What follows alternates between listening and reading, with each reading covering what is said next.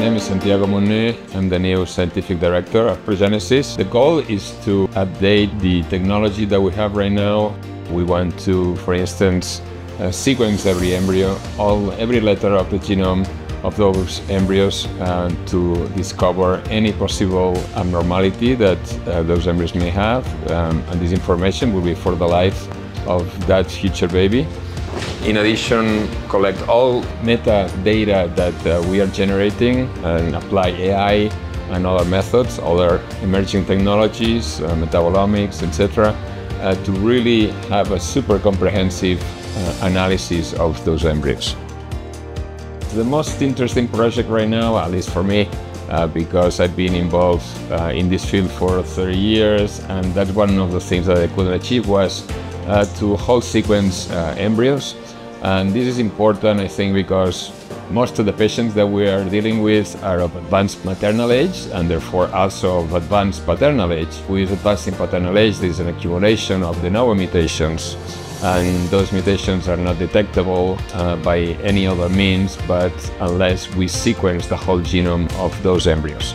And this has repercussions from the patients of advanced paternal age will have 2 or 3 times more risk of autism, 10 times more risk of schizophrenia, 6% of pregnancies that have congenital abnormalities may be able to be solved through this method. So we will be able really to detect any potential genetic abnormality in those embryos.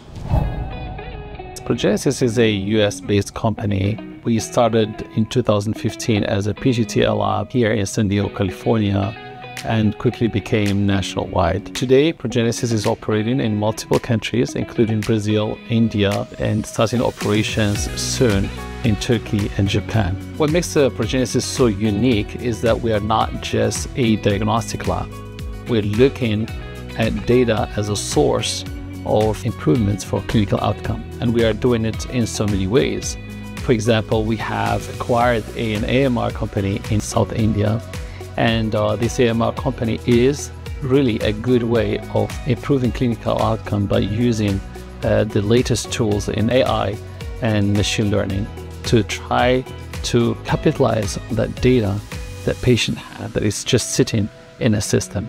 So another way of looking at the data is that we have built a bioinformatic team in Chennai in South India, and this team along with the AI team are developing the newest algorithms to try to innovate in the diagnostic field. In the last year and a half, we have been working really hard in developing a non-invasive test for metabolomic assay.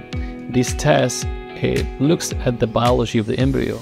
So you're no longer just looking at genomics to assess embryo variability to lead to a pregnancy, but you're looking at the biology of an embryo, and that's just super important. Progenesis' goal is to improve clinical outcome, enhance clinical outcome based on what we have today. We are using PGTA outcome as a starting point, above which we are enhancing the clinical outcome by looking at other components of the embryo, such as the biology of the embryo. So imagine if you have a 70% implantation rate using embryo biopsy, and you can add additional context to that. The biology of the embryo and the metabolites that are correlating with implantation and pregnancy, you definitely will have an enhanced clinical outcome, and that's what Progenesis is doing today. So all in all, Progenesis is a data company and a diagnostic company focusing on diagnostics and AI to improve clinical outcome.